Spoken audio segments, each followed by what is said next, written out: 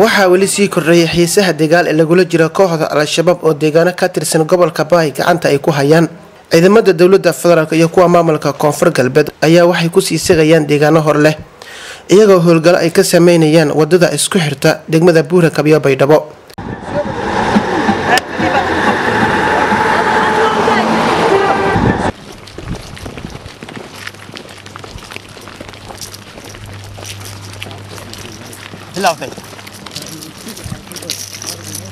gudoomiyaha degmada Buur Hakabo ee gobolka Baay Maxamed Ibraahim Nuur Wartem ayaa TV-ga caalamiga startv oo warbixiyay hawlgalada iyo meesha hadda ay marayaan.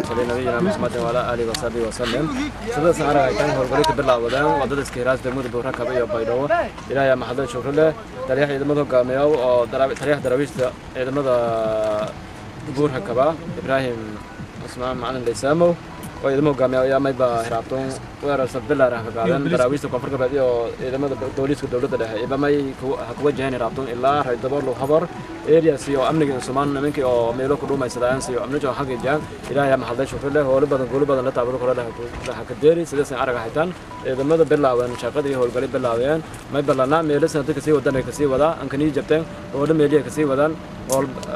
أمانة لك حق الجو wadada iskiraas buur iyo Baydhabo ya bilaawday insha Allah waan sii wada doona ma xakada doona hadii Ilaahay weyn waayo. Ali Adan Mursal Star TV degmada Buur Hakabo.